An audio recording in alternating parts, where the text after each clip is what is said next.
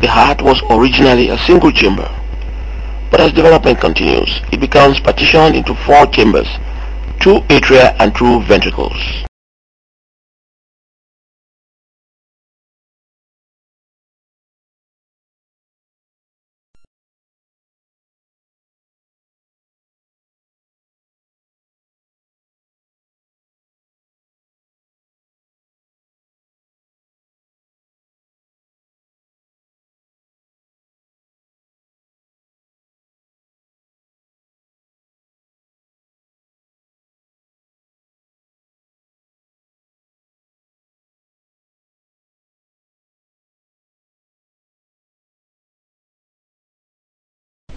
The ostium primum is the opening between the left and the right atria.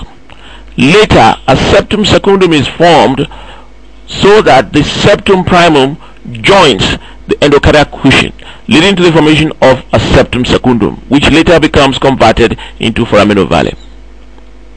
The foramen ovale closes up at birth so that blood now runs from the right atrium to the right ventricle.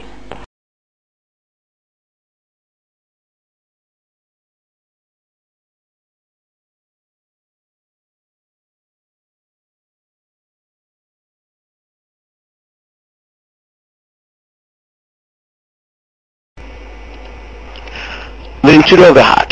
The single-chambered heart soon gives rise to the formation of the endocardiac cushion in the middle, with a still wide communication between the atria and the ventricles.